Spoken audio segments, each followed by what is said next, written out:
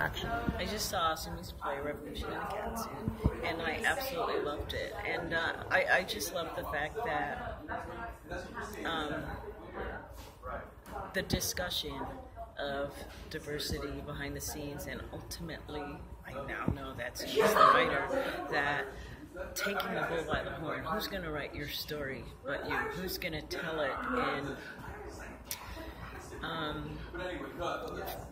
just for instance, the scene about her being traditional in terms of her casting of the, why can't she play the lead person who lives a varied role? Why does she have to be marginalized to this woman who in some white dude's mind should be more docile, should not speak to her child that way, and who is more of a caricature I was just waiting for the hammer to drop for now. Could you put the accent on there, you know, because even though in the UK and in the world, but especially we're talking about the UK now,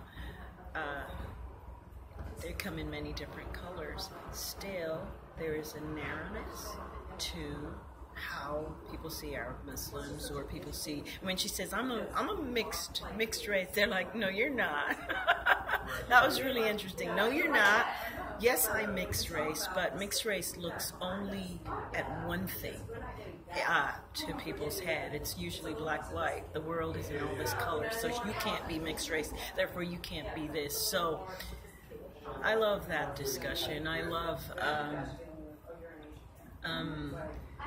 fighting to write your own story. It's just, no one, stop wasting your time. I mean, the fact is that Barack Obama, and that's the larger point when people, Michael and I were talking about seats.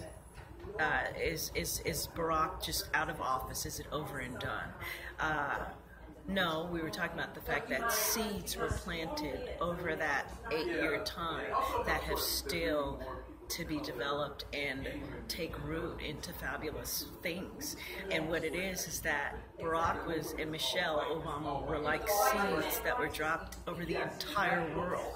And black people, a black family in the White House with black children, who looked regular, who looked like us, started to revolutionize the world. We got Luther from UK out of that movement. We got the South African piece, the #1 detective agency, out of that time. We got a burgeoning of black people and people of color writing their stories. So Sumi talks about a heavy reference to Joseph Lowry in it. If you're black, stay back, whatever, whatever. If you're white, whatever, don't stick around. I don't know what it is, but